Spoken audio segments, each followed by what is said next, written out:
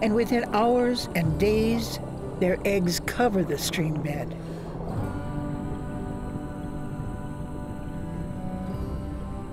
Enough eggs to provide a feast to a lot of other hungry river creatures, and plenty more to ensure that a new generation will grow up to make the same migration, as long as these streams stay clean and healthy.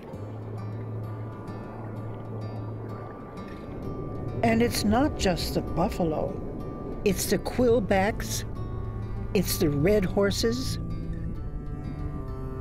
and it's other groups of fish, like the gars. They all make these migrations.